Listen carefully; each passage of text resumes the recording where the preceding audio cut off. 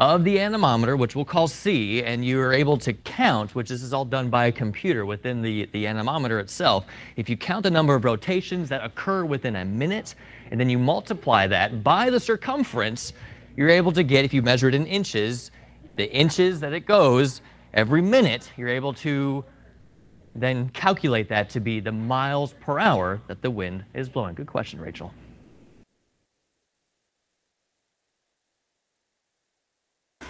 So, para naman sa pangatlong instrument, yun ay yung tachometer. So, yung tachometer, ginagamit siya para mag-measure ng engine speed in revolutions per minute or RPM.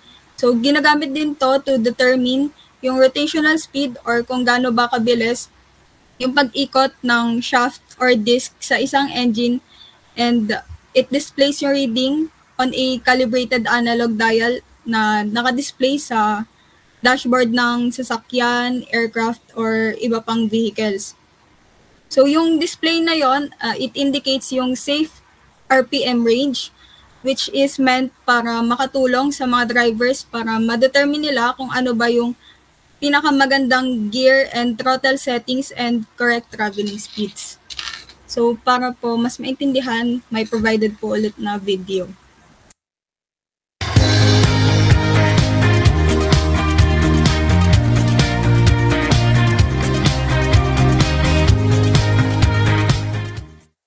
What is a tachometer? A tachometer, also known as a revolution counter, is a device that measures the revolution of a spinning object to calculate and monitor the rotation speed. In the industrial manufacturing industry, it is commonly used to measure and monitor the speed of a rotating motor shaft. This ability to monitor the speed will prevent damage to equipment as well as reduce loss of material. This is due to early detection of changes in the motor's speed. How the tachometer calculates the speed of rotation or provides the reading will determine the type of tachometer it is. There are 6 different types of tachometers: direct contact or non-contact, time-based or frequency-based, and analog or digital. Contact tachometers are fixed to the machine or electric motor and have direct contact. Non-contact tachometers commonly use a laser that is directed by the tachometer. Time measurement tachometers measure the time interval between incoming pulses, while frequency-based tachometers measure the frequency of the pulses. Analog tachometers provide an analog reading, and digital tachometers provide a digital reading. Tachometers can be used in a variety of machines in a variety of industries. Machines such as conveyors, windmills, grinders, cooling equipment, and elevators all use tachometers. Industries like power plants, chemical plants, automotive plants, material handling, food and beverage, and many more all take advantage of tachometers. Tachometers are a great device to measure the speed of rotation. If you like this information on tachometers, please like this video and be sure to subscribe to our channel for more information on industrial products and processes. For information about Radwell, visit us on the web at radwell.com or connect with us on social media. Thanks for watching!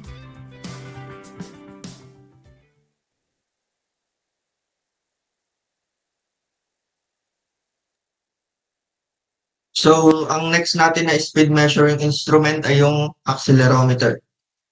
From the word itself, accelerometer, makikita na natin siya ay device na nagme-measure ng acceleration ng, for example, isang moving vehicles like cars. So, kesa mag-base tayo sa definition, let's watch a video para mas maintindihan natin kung paano nga ba nagana ang accelerometer.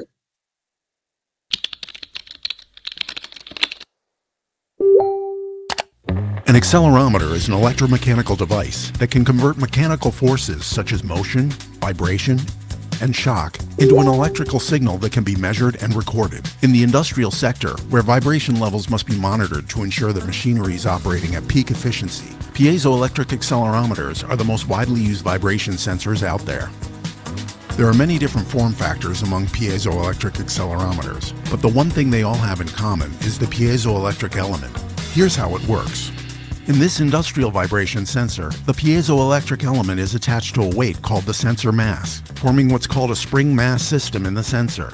When vibration is applied to the system through the base, the mass produces an alternating force on the piezo element, which produces an electrical charge proportional to the vibration velocity and frequency. An integrated amplifier converts the charge into a usable voltage signal that can be read by a vibration meter. Because of their wide frequency response, good sensitivity, and easy installation, piezoelectric accelerometers can be found in many industrial and scientific applications, such as measuring low-frequency vibrations in robotics, in automotive applications detecting engine vibrations, in industrial and HVAC systems monitoring electric motor vibrations, detecting high-frequency vibration in gear noise analysis and turbine monitoring, high-impact shock testing, as well as measuring seismic vibration levels on roads and bridges to tidal forces and even earthquakes. Looking for accelerometers for your application? Call or chat online at omega.com. Thanks for watching and be sure to like and subscribe.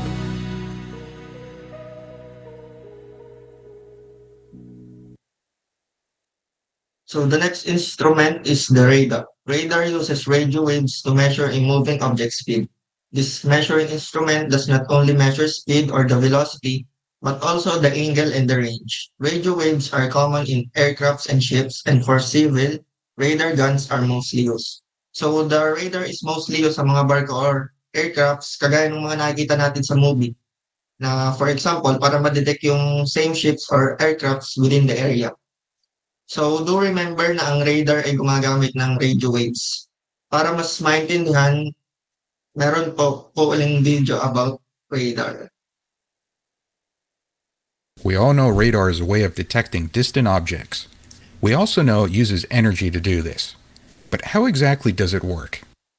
What kind of things can be done with radar to make it useful? With modern computers to process radar results, we can do a lot, like look at weather patterns or find distant objects in the air or even in space. But before we go into that, I thought it would be a good idea to get a basic understanding of how radar waves work first. So let's dive in. At its core, radar works on the principle that radio waves are reflected off of objects. Some materials are especially reflective to these radio waves, like most metals. But just about everything can reflect these waves to some degree. This means it's possible to illuminate a distant surface with radio waves and see it just like if you were shining a big searchlight on it. In fact, if you think of radar like a searchlight, it'll help in understanding its properties because radar waves share a lot in common with light. So far, you've heard me use radar and radio waves interchangeably. That's because they're exactly the same. They're both electromagnetic waves. The only difference is how they're used. In fact, the waves generated by a microwave oven are also the same. This was something discovered by Percy Spencer in the 1940s, who noticed a chocolate bar in his pocket melted while he was working on a radar emitter for the military. He would later go on to patent the microwave oven. Those same electromagnetic waves can be used for different purposes. So let's take a look at how they're generated. Whether you're transmitting a radio broadcast or a radar signal, one of the easiest ways to do it is with a simple antenna like this monopole antenna. When you run an electrical current up this antenna, it'll radiate electromagnetic waves that follow the current upward. Then if you reverse the polarity, the same will happen in the opposite direction. If you keep doing this, then you'll generate a pattern with peaks and troughs. These waves appear with the frequency that matches how fast you're switching the polarity. We measure that frequency by counting how many times a wave passes a point in space per second. 1 wave per second is 1 hertz, and 1,000,000 waves per second is 1 megahertz. The size of the antenna also affects how well it broadcasts or receives these waves. Most modern radar systems will use a component called a magnetron to generate these radar waves instead of a simple monopole antenna. The waves it creates are exactly the same, and just like a monopole, the size matters. The volume of these cavities determines the wavelength of the emitted waves. When we talk about radar reflections, what's actually happening is the radar imparts an electrical current on a surface it comes into contact with. Then as that charge moves along the surface, it generates a new wave, just like our transmitting antenna. We'll dive into this a little deeper in a future video. For now, we want to focus on the waves themselves. All radar waves have an electrical component and a magnetic component, which is why they're also called electromagnetic waves. You'll always find these fields at 90 degrees to each other, and the direction the electrical field faces is called its polarization. In this case, it's vertically polarized since the electric field is oriented up and down. But if it were rotated 90 degrees, it would be horizontally polarized. Since all EM waves travel at the same speed, which is just below the speed of light within the Earth's atmosphere, then changing the frequency of these waves also affects how far apart each peak is. That distance is known as the wavelength. At 300 megahertz, the wavelength is 1 meter, and at 300 kilohertz, it's 1 kilometer. So we can see that as frequency goes up, wavelength goes down. It's important to know about frequency and wavelength because radar waves interact with the world differently depending on the length of the wave. EM frequencies are organized into groups called bands. There are different naming conventions out there for these bands, but two of the more popular ones are from the IEEE and NATO. This first scale was created in World War II to give names for radar frequencies. Later on, NATO would create this second scale, which makes it a little more intuitive to identify the frequency at a glance. Lower frequencies are less affected by weather than higher frequencies. Fog and rain absorb radar energy and weaken its power. That's because the wavelengths of higher frequencies are closer in size to raindrops and water particles, which means they interact with them more closely. Here we can see that these lower bands have much lower attenuation than the higher bands. Below about 3 gigahertz, there isn't much effect. So when these frequencies are transmitting in bad weather, they're more likely to get through. But even in clear weather, we see that the higher frequencies are heavily attenuated just by the atmosphere. So less of their power will make it through at longer distances. Once you get to the really high frequencies, their range can be as short as a few meters. Looking at this chart, you may be wondering then, why would we ever use higher frequencies? To answer that, we need to look at how our waves travel through the air. Here we can see another antenna. In this case, it's a dipole because it has two ends as opposed to a single one like the monopole we looked at earlier. As our antenna radiates, we see that the waves aren't two-dimensional. They're actually big three-dimensional waves, kind of like big bubbles. So when we increase frequency, the wavelength shrinks. And when we decrease frequency, that wavelength grows larger, which also makes the bubble larger. When we get a return echo from one of these big bubbles, we don't actually get much information besides the fact that there was something reflective somewhere inside that bubble. So if that wave was a mile wide, then that could be anywhere within a mile-wide segment of the world. That might be enough to get a rough idea of where an aircraft is, but not enough to get good precision on it. Like if you needed to guide a missile towards it, or if you wanted to identify it by its shape. Higher frequencies produce smaller waves, which will give you that better resolution. It's just like how higher resolution on a monitor gives you smaller pixels on the screen. This resolution is called angular resolution. When we're talking about the equivalent of pixels in your radar, we mean how wide those pixels are in azimuth. This is important because if multiple objects appear inside one of those resolution cells, like aircraft flying in close formation, then they'll appear as just a single return. But as we discussed earlier, this extra resolution comes at the cost of range. There's also another factor that affects the range of radar detection. As energy radiates away from the emitter, it spreads out over a wider area the further it gets from the emitter. It looks like this. Let's say we have a hypothetical radar with 9 watts of power, and each watt is represented by a red line. At a certain range, all 9 watts fit into this square of space. But when we go out to twice that range, those 9 watts are now spread across a volume that covers 4 of those same size squares. So each square gets only 2 or 3 watts of radar energy. Now if we go out even further to 3 times that range, now we see that a volume of 9 squares is still getting energy. But none of those squares is receiving more than 1 watt of energy. The same holds true for reflected energy. It'll get scattered and weaker on the way back. So if this radar station needed a minimum of 1 watt to see a target, then it would only be able to detect targets in this region between ranges 1 and 2. But this radar energy out here doesn't just vanish. It can still be received by other sources even if the emitter can't do much with it. Let's take a look at an example. Here we have 2 fighter jets pointing their radars at each other. But this MiG-29 doesn't have a return yet on the F-16 because it's too far away to receive the minimum amount of power for detection. However, from the F-16's point of view, we can see that it is receiving a radar signal from the MiG-29. In this case, the F-16 pilot has received some useful information from the MiG-29's radar, even though the MiG-29 still hasn't gotten any meaningful returns. This dilution of power is known as an inverse square law, and it affects all radiated energy. Another factor that affects range is specific to low-frequency radars. At these lower frequencies, radar waves are reflected by the layer of ionized air in the atmosphere known as the ionosphere.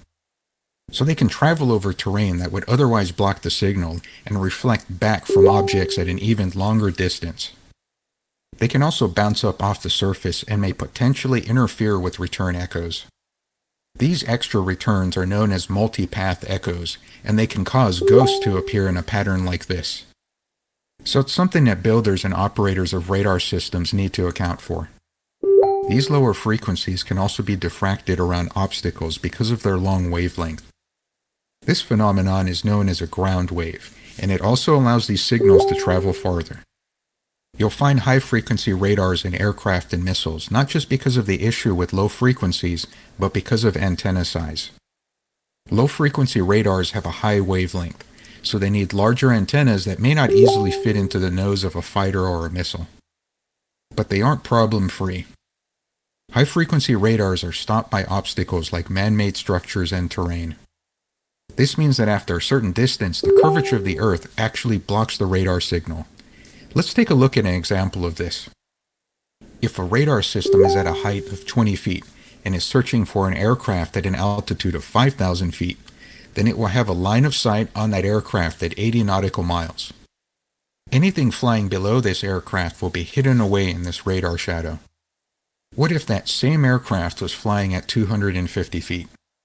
It wouldn't emerge from the radar shadow until 21.5 nautical miles. That's almost 60 miles closer. So you can see why low-level tactics are popular among military pilots that want to elude radar. Of course, increasing the height of the radar changes the equation. If we lift that radar up to 20,000 feet, it can now see that low-flying plane at 167 nautical miles. This is why AWACS aircraft are such a powerful asset. So far, we've talked about the properties of different radar frequencies, but we haven't gone over how those radar waves are turned into useful information for a radar operator. There are a few things we can do to make our radar emissions more useful. For example, with this emission pattern, we could get a reflection on an object here, which we could capture with the receiver antenna here. But this arrangement would give us a problem. All we would see on our receiver is a spike in energy, and that spike would look exactly the same if it came from an object that was here, or even here. So we need a way to shape our radar waves so we don't cover such a wide area. A common way of doing this is with a directional antenna, like a dish. This way we can steer our energy, and if we get a return, then we know the azimuth to that return. But this method isn't perfect. Because radar travels in waves, it doesn't stick to a neat straight line pattern. Some of that energy goes off to the side and even behind the emitter in a pattern that looks like this. This main cone is known as the main lobe. These smaller offshoots are side lobes, and anything behind the emitter is a back lobe. We have to be careful with these because they can give us returns we may not want. This radiation pattern also presents another challenge. As it scans its surroundings, it'll pick up aircraft within its main and side lobes, but there's going to be a gap in coverage above the radar site itself. Because this area is shaped like an inverted cone, it's known as the cone of silence. Any aircraft overflying the radar won't show up for the operator. So it's common to see radars deployed with overlapping coverage to take care of each other's blind spots. There's an additional problem with this setup. When we're continuously emitting waves like this, we only know the direction of a return. So we have to do something extra with our emissions if we want to get additional data, like the range and speed of a target. There are some techniques to help with this, like pulsing our emissions and measuring Doppler shift. We'll go over both of these topics as we continue this series. The ultimate goal here is to explain the fundamentals of EW in modern air combat. So later on, we'll go over different methods for countering detection like stealth and jamming. And we'll also talk about how IFF lets us identify aircraft. But first, we'll need to understand how radars work, which is why we're covering that in the first few videos. I hope you found this useful, and thanks for watching.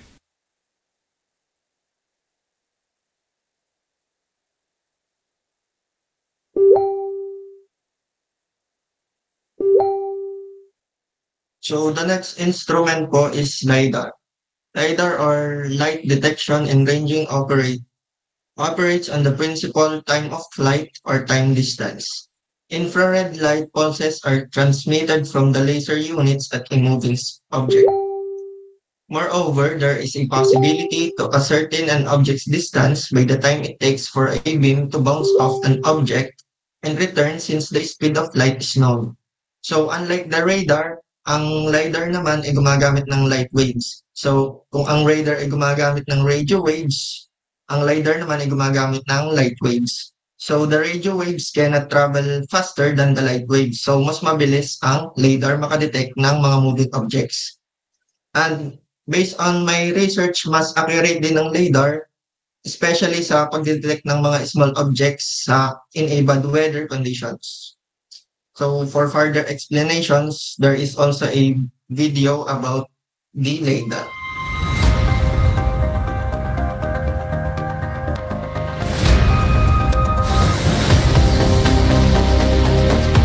LiDAR, light detection and ranging. LiDAR is a remote sensing method that uses laser to measure elevation like ground, forest and buildings.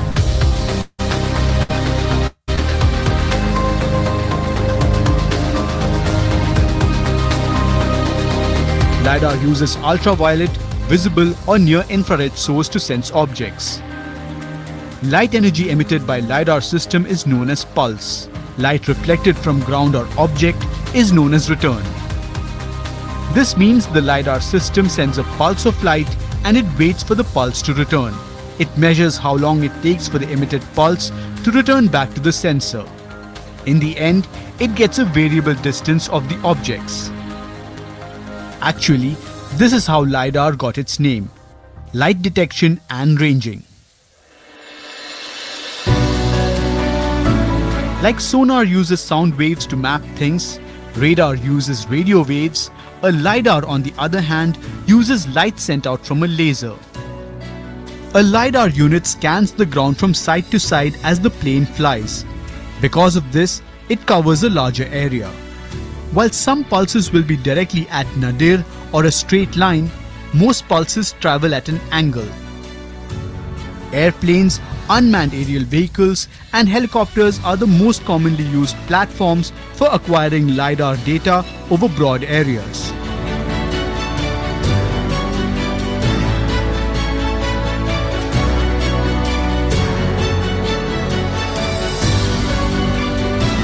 There are different ways to collect data using LiDAR: from ground, from plane or from satellite. There are three types of LiDAR. Topographic LiDAR. It maps the land typically using near-infrared light. Bathymetric LiDAR. It uses water-penetrating green light to measure sea floor and riverbed elevations. Terrestrial LiDAR for mapping buildings, natural features and trees at ground level. It is also very useful for 3D models of heritage sites. How does a light detection and ranging system work? There are four parts of an airborne LiDAR. LiDAR sensors scan the ground from side to side with a pulsed laser beam as the plane flies. The sensor has a detector for sensing the returns from objects. GPS receivers track the altitude and location of the airplane. These variables are important in attaining accurate terrain elevation values. Inertial Measurement Units or IMU tracks the orientation and speed of the airplane as it flies. Elevation calculation use orientation to accurately determine the actual position of the pulse on the ground. Computers record all of the height information as the LiDAR scans the surface. These four parts of LiDAR system work together to produce highly accurate and usable results. LiDAR is used for wide area mapping, coastal changes, floodplain mapping, and for engineering applications like for mapping bridges and roads. LiDAR system allows us to examine both natural and man-made environments with accuracy, precision, and flexibility. In the next part of the LiDAR story, we talk about the various uses of LiDAR in detail. Keep watching.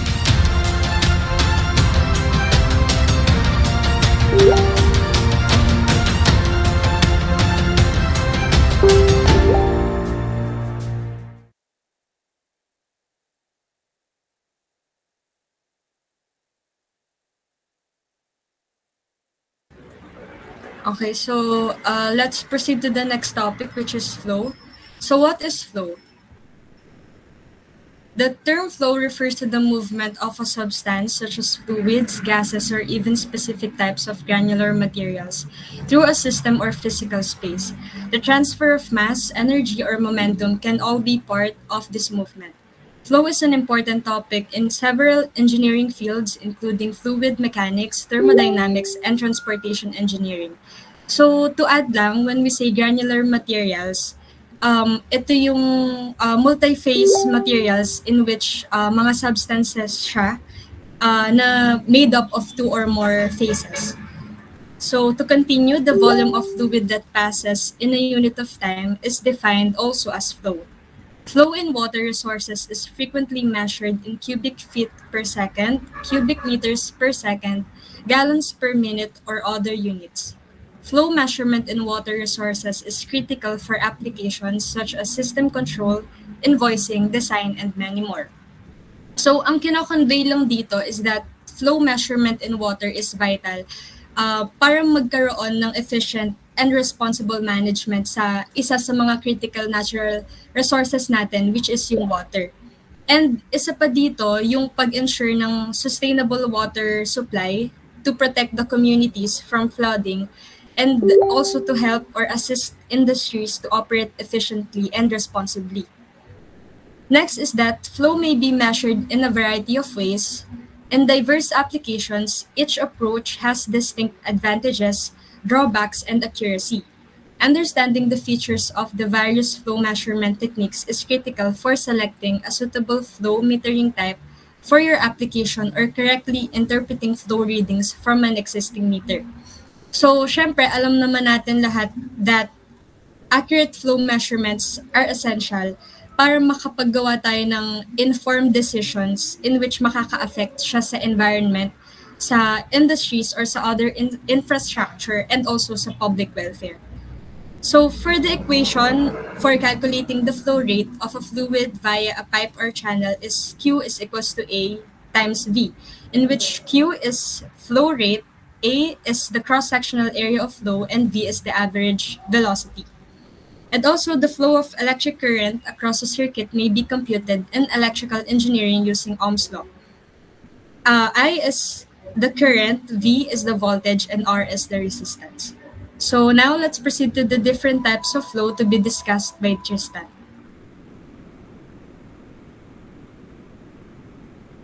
Hello po, magandang tanghali. I'm Tristan and I'm here to discuss the different types of flow. So sana okay pa kayo.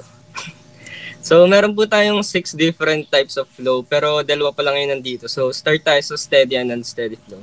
So, dito sa steady and unsteady, ang titingnan lang natin is yung characteristics ng flow, such as density, viscosity, and pressure. So, sa steady, pag yung characteristics niya is hindi nagbabago with respect to time at a certain point. So, yun nga, from the word is steady. So, yun. Steady siya. So, on the other hand naman, pag unsteady yung characteristics niya and nagbabago siya with respect to time, it's considered as unsteady flow po. Tapos, next is uniform flow. Dito naman sa uniform flow, ang tinitingnan dito is yung velocity ng flow. So, if yung fluid flow in which the velocity of the flow does not change with respect to time, so parang kagaya lang nung una, it is considered as uniform. So, yung non-uniform naman, of course, is kabaliktaran lang ng uniform. So, pag nagbabago siya with respect to time, yung velocity, it is considered as uniform flow. Next po. Then, dito po sa laminar flow and turbulent, ang pinakatitingnan lang natin is yung route ng, or yung route or yung path ng fluid particles kung saan siya nag-i-stream. So, pag yung path ng mga fluid particles is straight at nakaparallel, it is considered as laminar flow po. Then, pag naman turbulent, siya ay sumusunod sa zigzag pattern. Yun lang. Tapos sa compressible and incompressible flows naman po, ang main focus nito is yung density lang. So when the density of the fluid changes from one point to another, the flow is said to be compressible. On the contrary naman, when the density of a fluid is constant from one point to another or hindi po siya lumilipat, it is considered as incompressible flow po. Next po. Rotational and irrotational flow. Dito naman po sa rotational and irrotational, ang tinitingnan lang natin is if yung fluid particles is nagro-rotate sa sarili nilang axis while they're moving down sa kanilang streamlines. So, pag umiikot siya sa sarili niyang axis while nagmo-move, it is considered as rotational. Then, on the other hand naman po, if hindi siya nagro-rotate sa sarili niyang axis, it is considered as irrotational. And last one is yung 1, 2, and 3-dimensional flow. So, sa una, the flow parameters such as velocity is expressed as a function of time and one space coordinate. So, yun po, pag one space coordinate lang and ito yung na-express with the function of time, it is considered as one-dimensional. So, pag two-dimensional naman po, and then, the velocity depends on both time and two rectangular spatial coordinates. So yan, it is known as two-dimensional flow. The third directions flow velocity is considered negligible na. Tapos yung last is the form of flow in which the velocity depends on both time and three mutually perpendicular rectangular space coordinates or yung x, y, and z na tinatawag. Yun po ang consider natin as three-dimensional flow. Then, yun po. Next reporter na. Mag-represent po ako sa basic flow measuring instruments. Ang una po natin ay flow meters po. Ang flow meters po ang nagsusukat po mga flow ng tubig at mga bagay na tumutulo sa mga drainage system po or sa mga pump po. Makita po natin example ng flow meter sa labas po ng bahay natin kung saan may mga pagsukat ng tubig, nagme-measure ng gaano kadaming ginagamit ng tubig kada buwan or araw-araw po. Tapos, ang flow meters po ay lagi nasa mga baba ng mga estado, mga cities po. Makita dun sa mababa. Sinusukat nilang mga galing sa mga buildings po. Sunod po ay dalawang broad types ng flow meters po. Ang madidiscuss po mamaya po. Ang isa po ay voltaic flow at saka mass flow meter po. Ang two broad types po ay when measuring the voltaic flow of the gas and when great accuracy is not required, voltmetric flow meters are advised. A volume flow meter, however, needs additional temperature and pressure adjustment when comparing findings. Thus, mass flow meters, however, measures the flow rate without regard to the temperature or gas pressure. As a result, mass flow measurements are more dependable and provide better accuracy and reproducibility. Tapos next po ay madidiscuss po natin ang volumetric flow meters po. Ang first example po ay ultrasonic flow meters. Ang ultrasonic po flow meters po, ayun po yung mga machines po na nakadikit po sa mga drainage system na nasa labas po. Parang masisukat po nila mga temperature tsaka anong man na laman ng fluids po nagdadaloy po sa pagdaan po nila sa ultrasonic flow meters po. Tapos po may video po naman po at tsaka ito po yung tsura ng isang ultrasonic flow meters po. Tapos ito pang video po.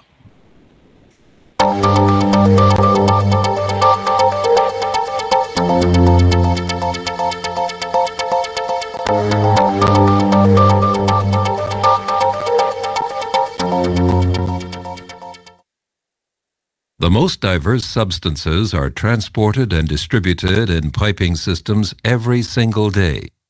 They can include solvents and chemicals, vegetable oils in the food sector, coolants in primary industry, or petrochemical products. The fluids flowing through pipes often have completely different properties. Therefore, different principles are required for their measurement. One principle is flow measurement based on the differential transit time method using ultrasound. The basic physics of this principle can be traced back to the English physicist and Nobel Prize winner Lord Rayleigh. His book on the theory of sound, published in 1877, describes the propagation of sound waves in solids and gases. Here is how this measurement method works. Inside the ultrasonic flow meter, pairs of sensors are fitted across from each other in the measuring tube. Each sensor can alternately transmit and receive an ultrasonic signal. Simultaneously, the transit times of these signals are measured. The ultrasonic signals are generated with piezoelectric crystals applying a voltage. Conversely, a piezoelectric crystal creates a voltage when an ultrasonic signal impacts the sensor. By increasing the number of sensor pairs, it's possible to accurately detect and mathematically compensate for flow profile distortions over the entire pipe cross-section. When there is no flow, the signal transit times are the same, upstream and downstream. Once the fluid starts to flow in the measuring tube, the ultrasonic signals are accelerated in the direction of the flow and decelerated against the flow. As a result, the ultrasonic signals now have different transit times, less time in the direction of flow and more time against the flow. Therefore, the differential transit time measured by the sensors is directly proportional to the flow velocity in the pipe. Together with the known tube cross-section, the actual flow volume can then be calculated. The greater the flow velocity, the greater the measured time difference between the two ultrasonic signals. For ultrasonic flow measurement, the sensors do not necessarily have to be fitted into the pipe wall. With a clamp-on system, for example, the sensors are fastened directly onto the outside of the pipe. They can be retrofitted at any time without interrupting the process. With clamp-on sensors, the ultrasonic signal is passed directly through the pipe wall and into the fluid. The signal continues through the fluid, is reflected on the opposite pipe wall, and then measured by the second sensor. In this example, with a 2-traverse installation, the clamp-on design is unique because flow rates can be measured in very large pipes, up to 4 meters in diameter. This possibility increases the areas of application, for example in the water and hydroelectric industries.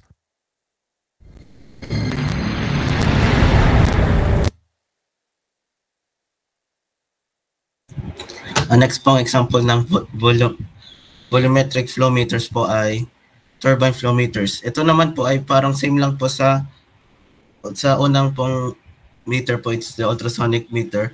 Ito naman nag-iba po dito sa ang iba lang po dito may turbine po siya sa loob ng drainage po, kung saan kada tuloy ng tubig tas umiikot ang turbine, doon nagsusukat ang meter po. Ang example, ang itsura, ganito po ang itsura sa loob po doon. Ito po ang video po, kung ano itsura niyo po. In this video, we're going to discuss a very common flow measuring device called a turbine flow meter. Depending on who you talk to, a turbine meter has 1 or 2 major parts. Some will tell you that the turbine meter has only one part, the mechanical component. Others will refer to a turbine meter as having 2 parts, the mechanical component and the electrical component. In this video, we'll consider the turbine flow meter as a 2-part device. All right, let's go.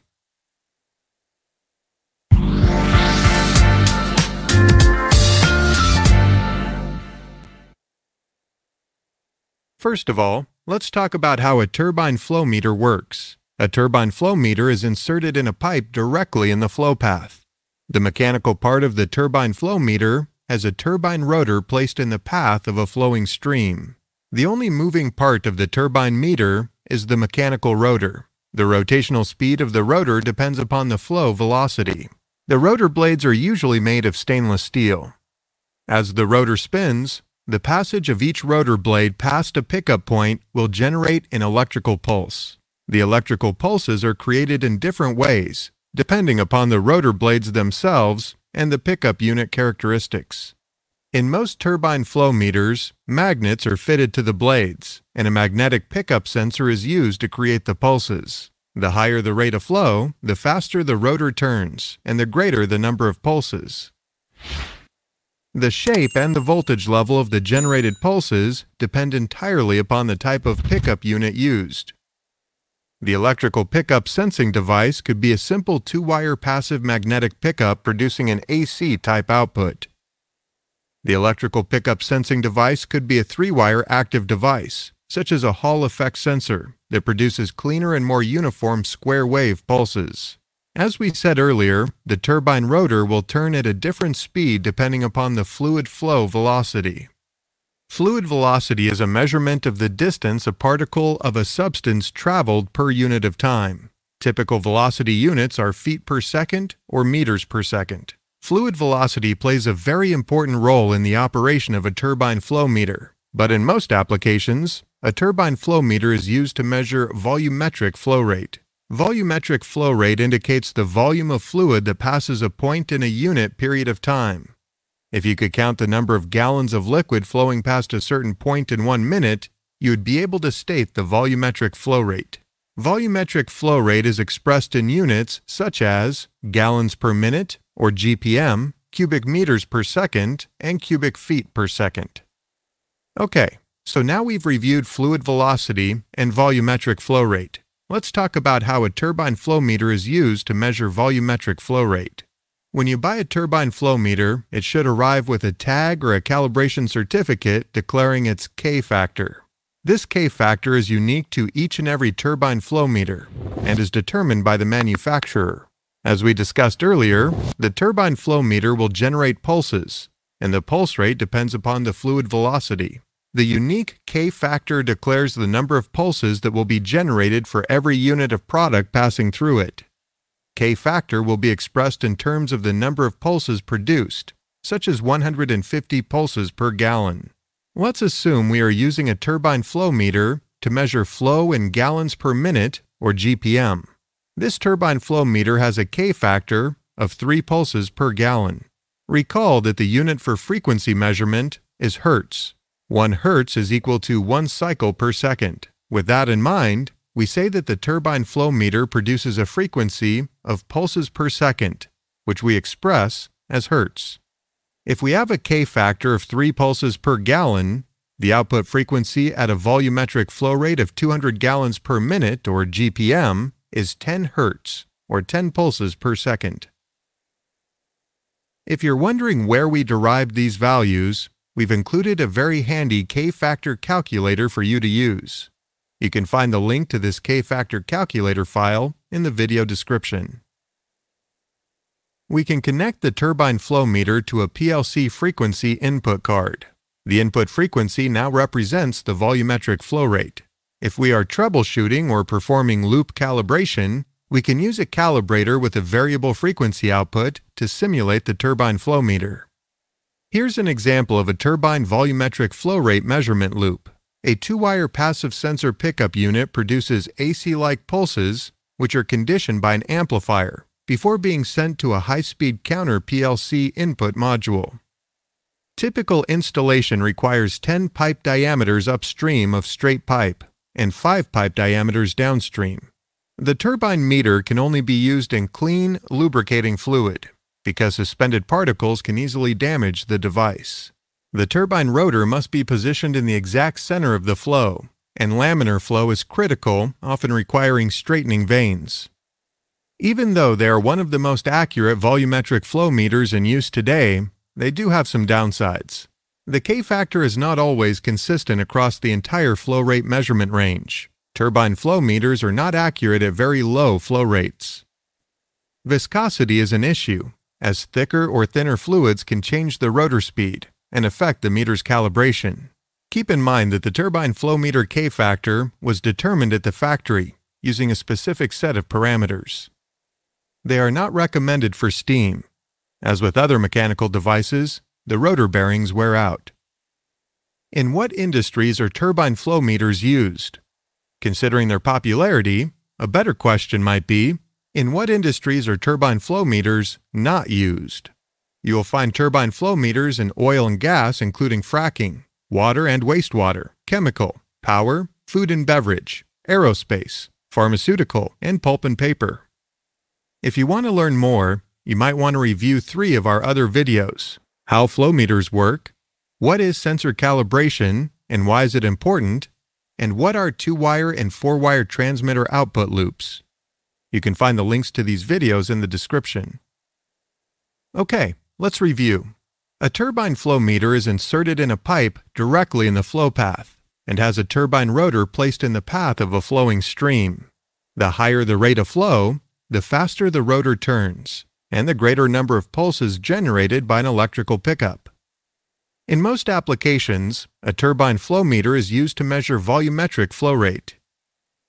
Every turbine flow meter has a unique K-factor stating the number of pulses that will be generated for every unit of product passing through it. There are several important issues to consider when installing a turbine flow meter. Considering their popularity, there are very few industries where turbine flow meters are not used. Want to learn PLC programming in an easy-to-understand format and take your career to the next level?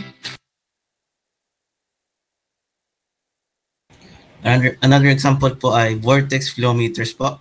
Ito naman po yung sinumeasure po mga pressured sa loob ng mga pressured fluids po sa loob ng drainage po. Ito po pinakamura daw po sa pagsukat ng flow meters. Tsaka po ito ginagamit lagi po ang vortex. Tapos itong vortex flow meters, ang mga fluids po nagko-form ng vortex form na parang vortex pagsukat po. Ang itsura po ng vortex flow meters po ay ito. Ito po ang video po.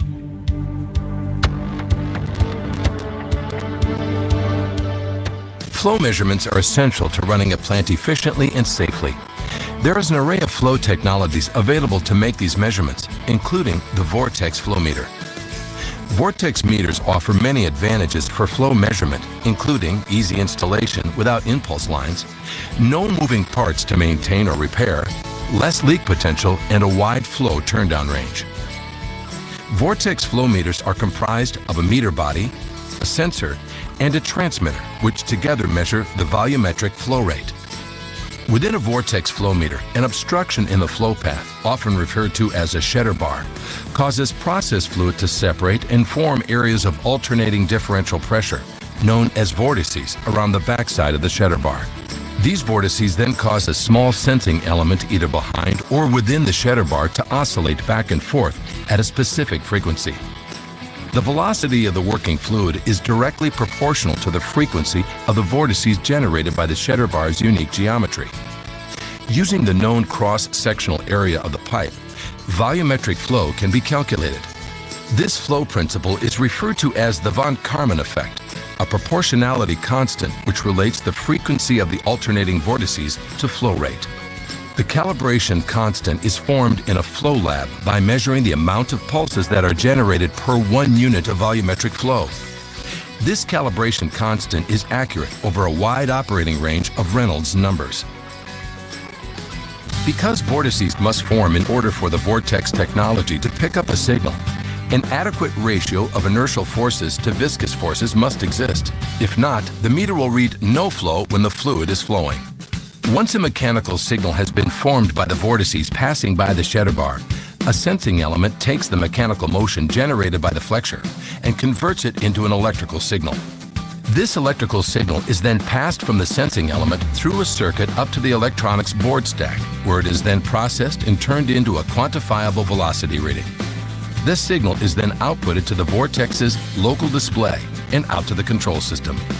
Vortex flow meters are well suited for a wide range of applications and can accommodate liquids, gases, and steam while being able to withstand high process pressures and temperatures. Vortex flow meters are also a 2-wire device, making them efficient with respect to power consumption. Vortex meters are available in a variety of meter body configurations and multivariable capabilities, allowing for compensated mass flow readings. By measuring additional variables such as pressure or temperature, along with the volumetric flow reading, fluctuations in density can be accounted for to provide an accurate mass flow reading. Compensated vortex flow meters can prove to be especially useful in saturated and superheated steam applications, along with liquid applications in which a fluid is nearing its saturation point. Low flow cutoffs in minimal measurable flows can pose an issue to vortex technology.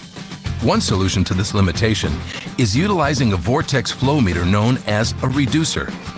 This configuration decreases the cross-sectional area of the meter body by 1 line size, yielding a higher velocity through the pipe.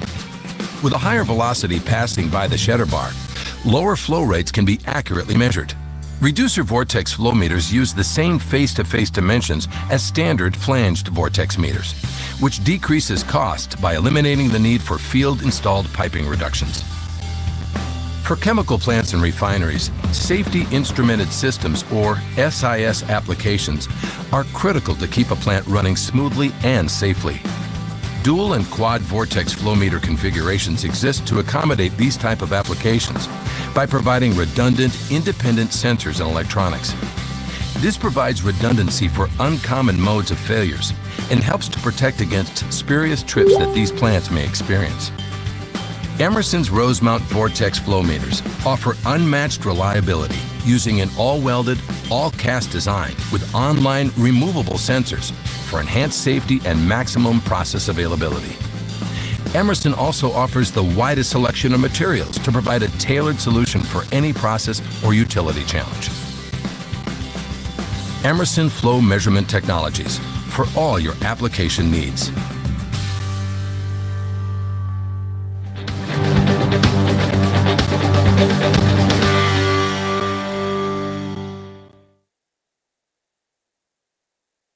Ang sunod naman po ay mass flow meters po. So, dito naman po tayo sa pangalawang branch ng flow meters. First example naman po ay Coriolis flow meters. Coriolis flow meters uses inertia to measure the mass flow of the gas or liquid na nagtatravel sa pipe or tube gamit ang twisting force on a vibrating tube caused by small actuators from a fluid's Coriolis acceleration. Then, yung meter detects the angular momentum to find the mass flow. And they can measure the flow in both directions kung forward man o reverse direction. And next slide po, makikita natin yung picture ng Coriolis flow meters. And next slide naman po para mas maintindihan natin yung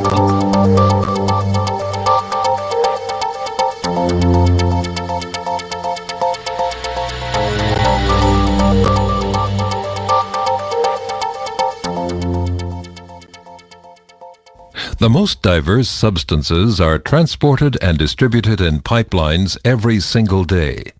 This may include drinking water, fruit juices, oil and gas, as well as chemicals, acids, or alkalis.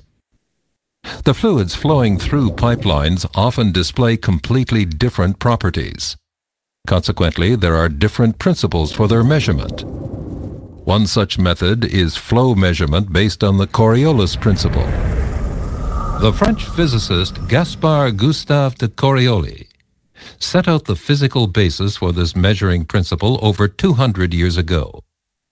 What is interesting is that the Coriolis principle allows the flow of mass to be directly measured. Let's take a closer look at how this measurement method works. A tube is located inside each Coriolis flow meter.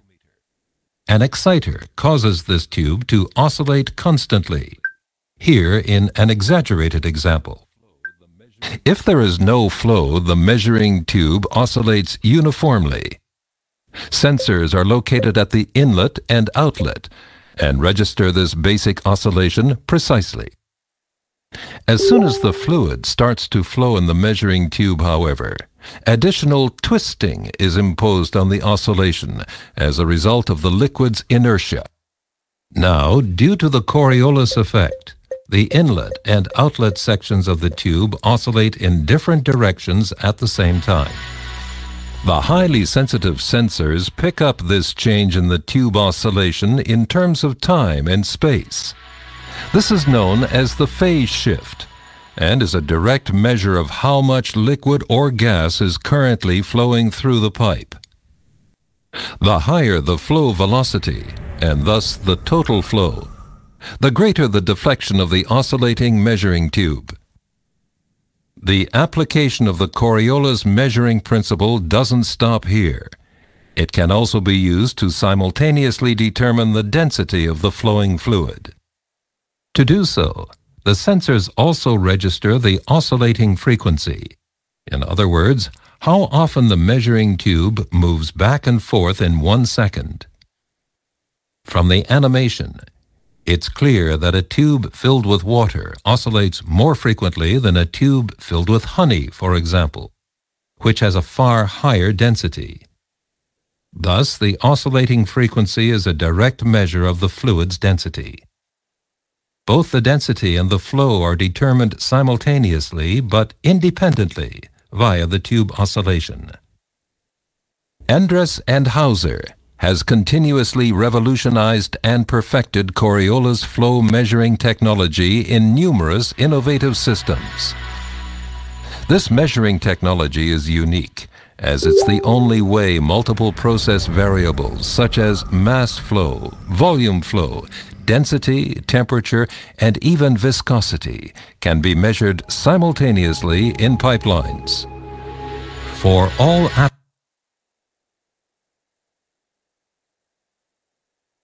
Then next one po ay thermal flow meters. From the word thermal, it measures gas flow rate by the heat loss from a heated sensor in a pipe or duct. And the transmitter calculates fluid flow from the sensor's temperature and heat input naman po. So, next slide po ay yung image ng thermal flow meters and ano ang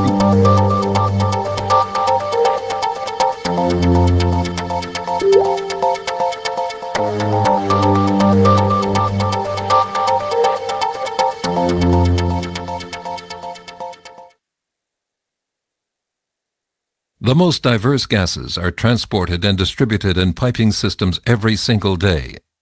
They can include air in the water and wastewater industry, carbon dioxide in food and beverages, nitrogen and oxygen in pharmaceuticals, or natural gas for boilers and burners.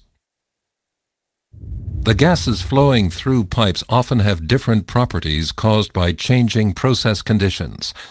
Therefore, different operating principles are required for their measurement.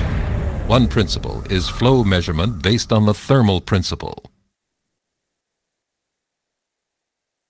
The basic physics of this principle can be traced back to the Canadian physicist Louis Vaisseau-King. In 1914, he mathematically described heat transport in flows.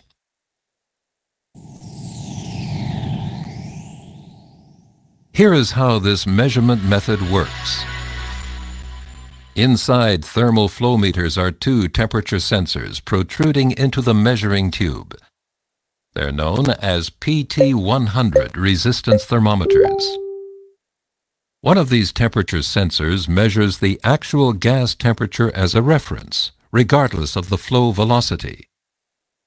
The second temperature sensor is heated constantly via electrical energy, so that a predefined temperature difference is maintained between the two sensors. For example, 10 degrees. If there is no flow, the differential temperature between the two sensors does not change.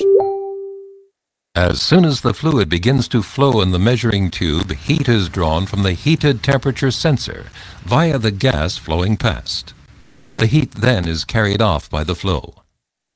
The corresponding cooling effect is measured and compensated immediately by adding more heating current. As a result, the target temperature difference is continuously maintained. The heating current required to maintain the temperature difference is proportional to the cooling effect, and therefore is a direct measure for the mass flow in the pipe. The greater the flow velocity, and therefore the additional cooling of the heater sensor, the greater the heating current required. An alternative adaptation of the principle keeps the heater current at a constant value and then measures the change in temperature differential. But how is the heat actually transferred from the heated temperature sensor to the gas flowing past? This sequence shows that the heat is transferred by the gas molecules themselves. When the gas flows past, the molecules absorb tiny heat packets and carry them along with the flow. The faster the gas flows, the more often they absorb the heat. The heat transfer also depends on the density of the gas because at a higher pressure or lower temperature, there are more gas molecules in the pipeline. The greater number of molecules results in more contact with the heated sensor, meaning increased cooling and thus increased heating current flow. And finally, the heat transfer is also affected by the thermal properties of the gas. For example, at the same mass flow, the high thermal conductivity of hydrogen, shown here in green, causes cooling that is 100 times greater than with air. For a precise measurement, it's therefore important that the specific properties of the gas are known and are consistent. Flow measurement using the thermal principle is also possible in large pipes and ducts. There are meter types designed specially for this application. They can be inserted directly into the pipe via a standard process connection. It is important that the required insertion depth be respected so that the measurement is carried out at the correct point. For that reason, it's essential to program the actual internal pipe diameter for all insertion meters. Correct insertion also applies for rectangular and square ducting, often found in factory or building air circulation systems. With thermal mass flow meters from Endress and Hauser, many different gases and gas mixtures can be accurately measured, even at low process pressures and low flow velocities. For all applications, we have the right solution. Endress and Hauser, your single source supplier for measurement technology. Then, next one naman po natin sa instruments ay ang rotimeter. It is a gauge that measures liquid or gas flow rate by the position of a float in a graduated glass tube. And the gas must lift the float to flow through the tube. And they also provide constant flow rate and switching options for flow control.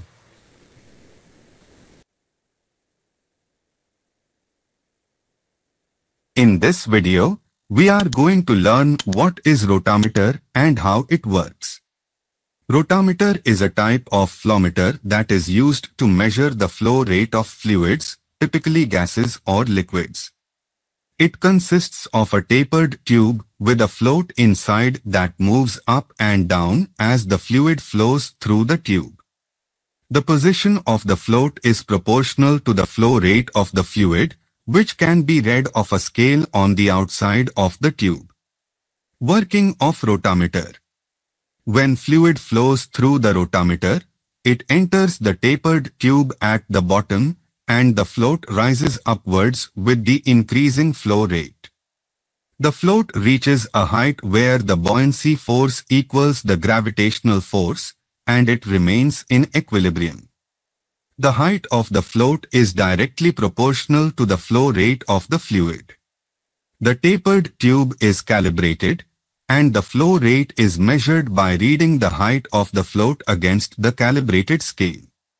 The scale is usually marked in units of volume per unit time, such as liters per minute or gallons per hour.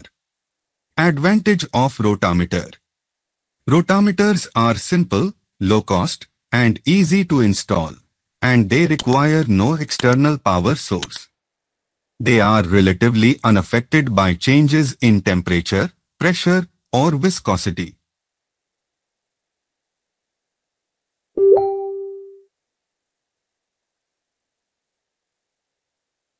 So next one po natin ay positive displacement flow meters. Siya naman po ay nag-measure ng flow rate by counting fixed volumes of fluid passing through gears or chambers. Metering pumps also measure flow rate and add kinetic energy to the fluid.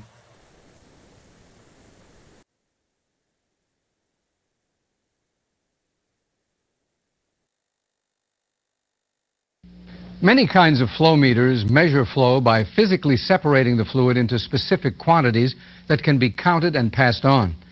This principle of operation is sometimes called positive displacement, and it involves measuring individual amounts of fluid so that a total flow value can be determined. Since these types of meters in essence measure fluid flow directly, we'll refer to them as direct flow meters. This oval gear meter is one example of a flow meter that uses positive displacement to measure total flow. As this simplified illustration shows, there are two oval gears inside of the meter. The flow of the fluid causes the gears to rotate. As they rotate, specific amounts of fluid are trapped in the chambers between the gears and the meter body. So each time the gears rotate, a precise amount of fluid is passed along. If the flow increases, the gears speed up, but they still pass the same precise amount of fluid along with each rotation. A counter mechanism counts each rotation of the gears to determine the total flow of fluid through the meter. Another example of a flow meter that measures flow directly is this nutating disc meter. It gets its name from the action of the disc, which can be seen here. The word nutate means to wobble or roll about an axis of rotation. During operation, the disc rotates much like a slowly spinning top. As the disc rotates, specific amounts of fluid are trapped above and then below the disc.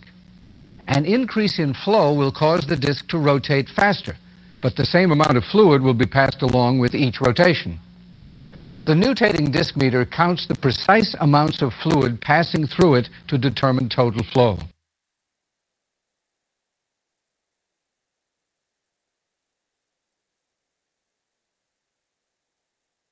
And next naman po ay ang open channel flow meters.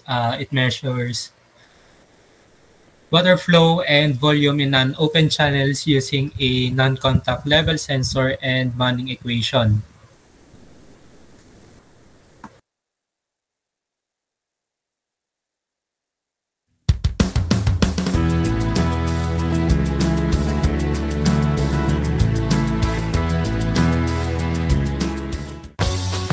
Again, Teledyne ISCO advances open channel flow measurement technology, this time with their laser flow non-contacting area velocity flow meter, which is available in portable and permanent configurations. Once the mounting hardware is in place, the deployment and subsequent activities can be performed from street level. This avoids the risk and expense of confined space entry. The meter uses an ultrasonic level sensor to measure the head height of the channel. From this level measurement, the meter determines a subsurface point from which it will measure velocity. The meter then focuses its laser beam at this point and analyzes the frequency of the reflected light. Any difference from the original frequency will reveal the direction of flow and its velocity. Like other area velocity flow meters, this meter calculates the flow rate from the user-specified channel dimensions, the measured head, and the velocity. In most cases, a single-point subsurface velocity reading is sufficient to determine accurate flow rates.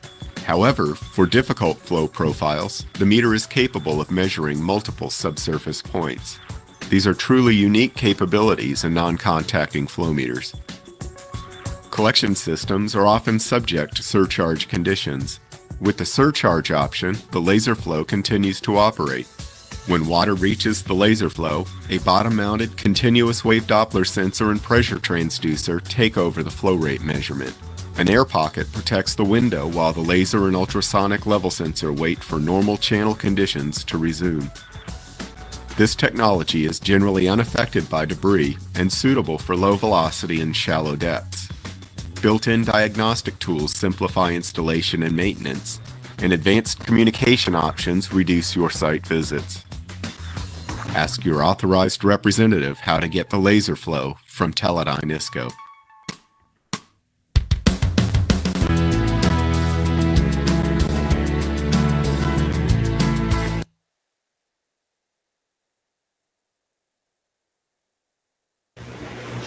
So, good morning po.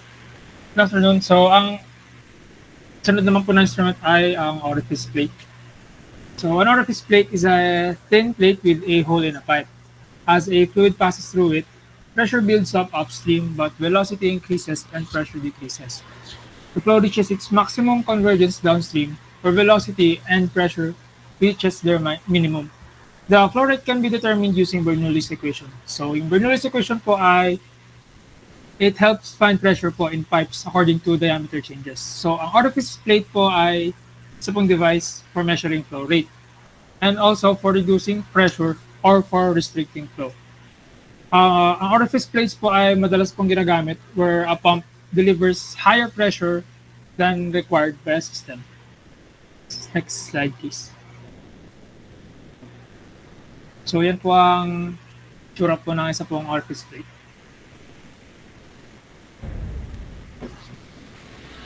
Here is how this measurement method works. Differential pressure flow meters have an artificial restriction integrated into the measuring tube, illustrated here by the example of an orifice plate. Two holes are located in the pipe wall, one before and one after the orifice plate.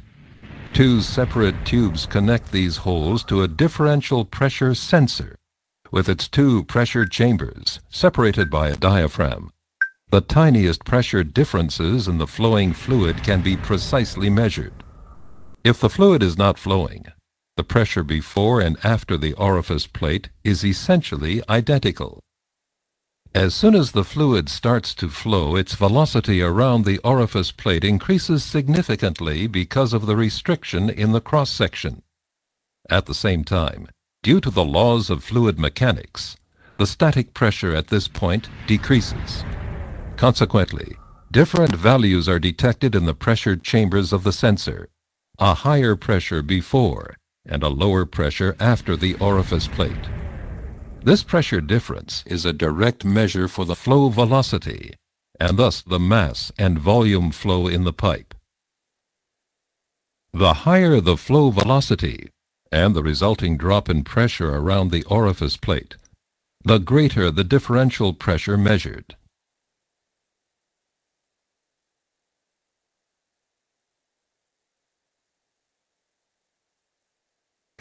So, next by Venturi tube.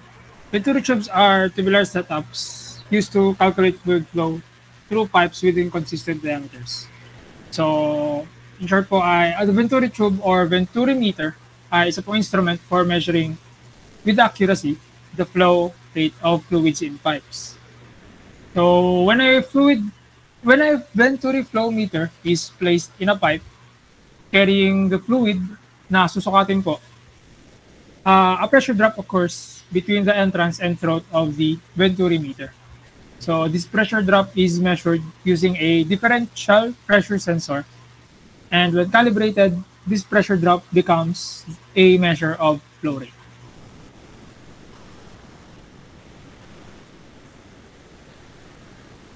This is a Venturi tube. I've got a source of air that'll come in to this side of the tube.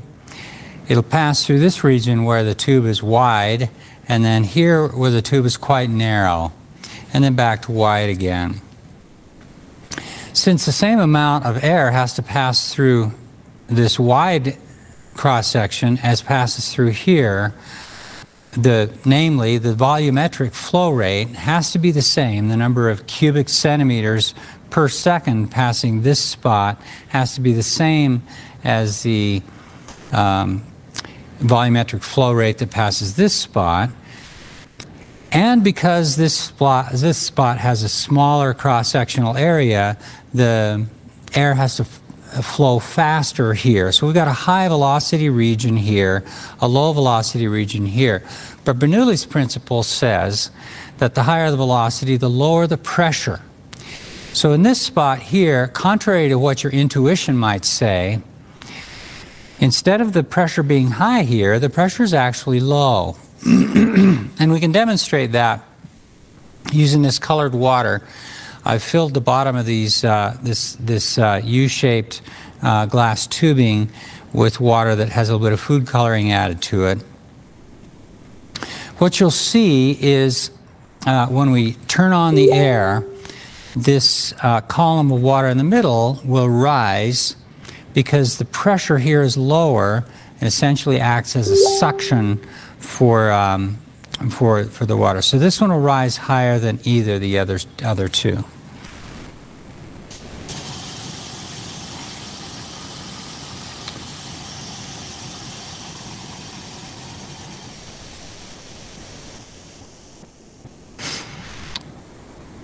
So that's a Venturi tube, a demonstration of the Bernoulli's principle, and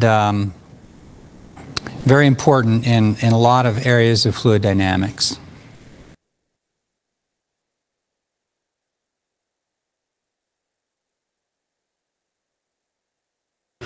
So, ang PyTube naman po, it is a differential pressure flow meter used to measure fluid flow velocity, including airspeed, water speed, and industry fluids. So, nag-measure po siya ng static and total impact pressure, with the latter being detected as the stream impacts the pitot opening. So, ang PyTube po ay isang instrument for measuring a flowing fluid's velocity during speed.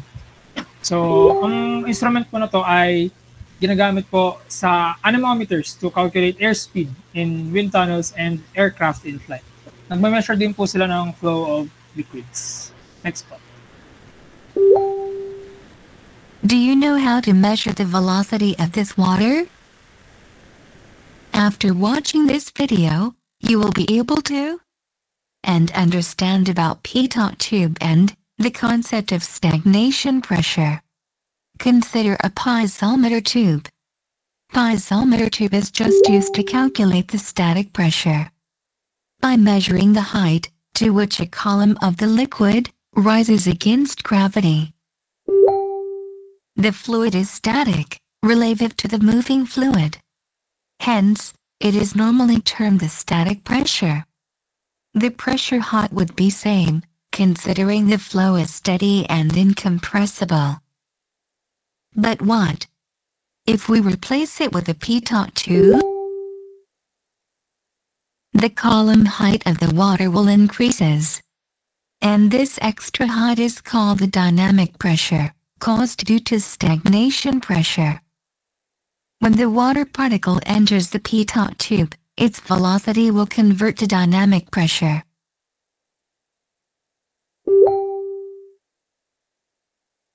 And stagnation pressure is the total sum of static and dynamic pressure.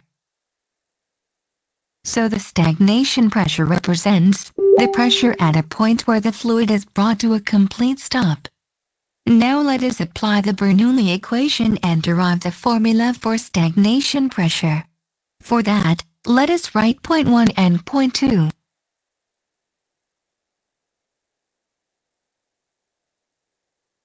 Velocity at point 1 is the velocity of flowing water v, whereas velocity of water at the head of pitot tube, that is point 2, is 0. The datum height z1 and z2 is 0. Now solving the equation with those values we get. Oh, look! We get the pressure at point 2, that is stagnation pressure, is sum of static and dynamic pressure.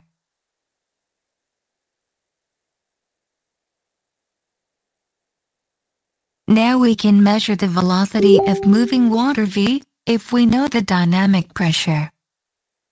And it can be easily calculated by measuring pressure head. Static pressure is same for both points. Whereas stagnation pressure or the total pressure P2 at pitot tube is same. Please subscribe for more fluid mechanics.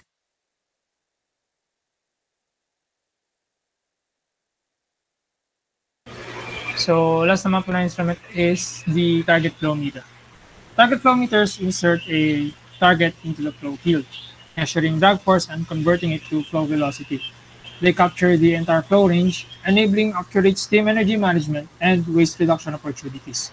So, ang target flow meters po measure flow by measuring the amount of force exerted by the flowing fluid on a target suspended in the flow stream.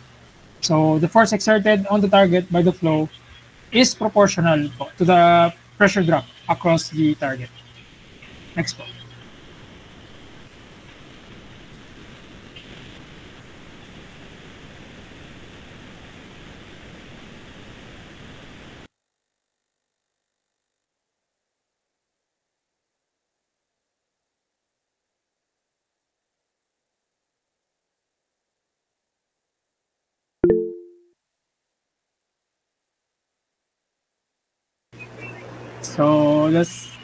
So yan po ang report ko ng group 2 about the flow and speed and flow po. Maraming salamat.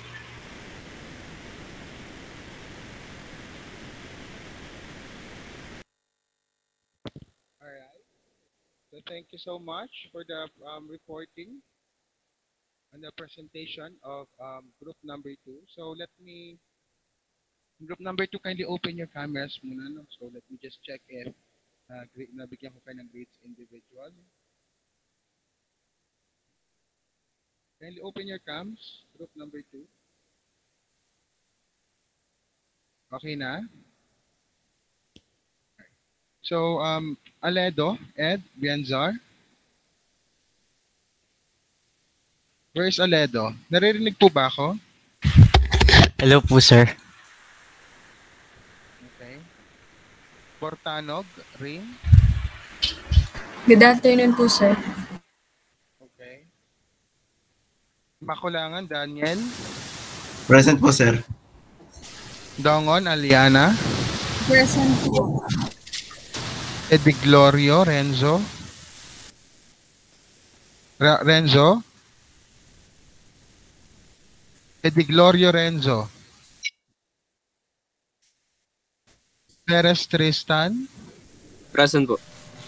Rivera Justin. Present po, sir. And Sanchez Nino. Sir, present po. And Villanueva Romelia. Present po, sir. Alright. Alright. So thank you again, group number 2, for the presentation and the reporting of our topic for today, which are about speed and flow. So everyone, let's give group number 2 a clap or a round of applause, please.